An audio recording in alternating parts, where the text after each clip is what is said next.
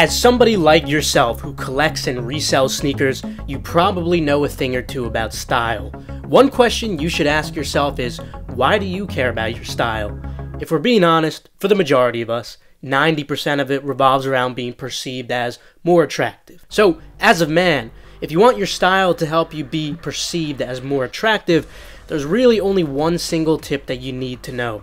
And you don't need a lot of money for it. I suspect that many of you may disagree with my points in this video, but understand that in the same way I want to help you guys make money, I want to help you guys in other areas of life where I can too.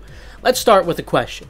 Why do you think some of the most popular female streamers emphasize their look and style as gamers or anime fans? Is it because they're actually super interested in gaming or anime? Or could it possibly be a strategic business decision? Well, I prefer the Sims who actually give me money. You know what I mean?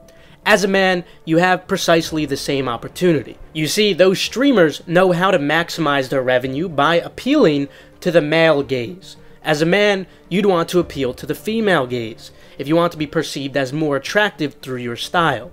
Perhaps you're one of the few who already knows this, but you'd be surprised to see how many men can't grasp this basic concept. In fact, they actually lean extremely far away from the female gaze, often out of fear of being mocked by other men around them. As a reseller, you should know how markets work though. So why is it that you keep trying to satisfy the other sellers in the market rather than the buyers?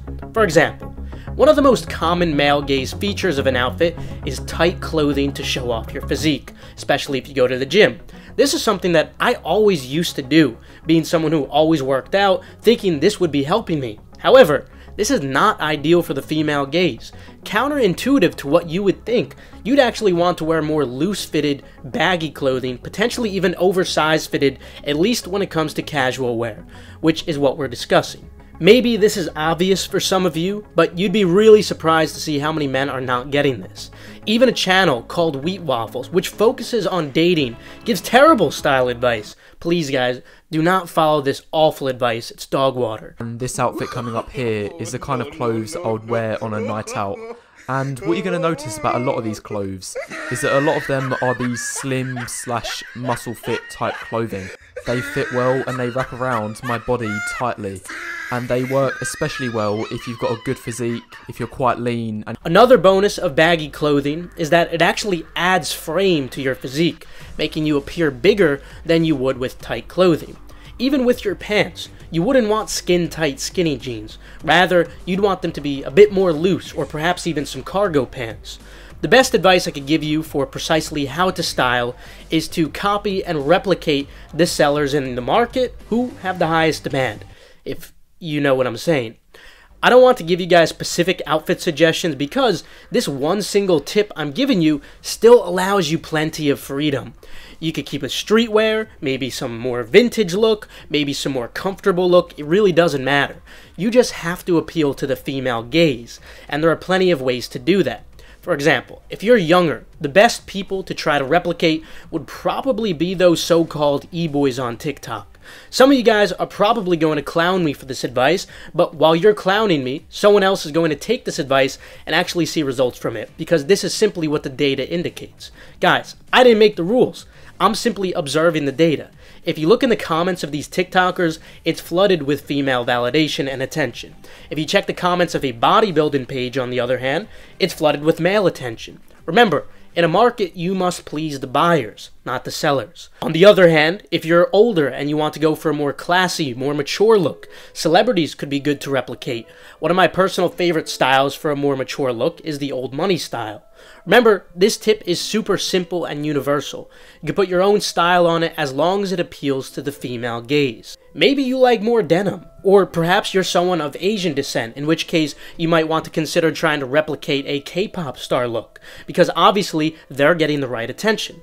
But the best part about following this tip is that you don't even need to do all of that. You could still follow all this with a super basic outfit from H&M.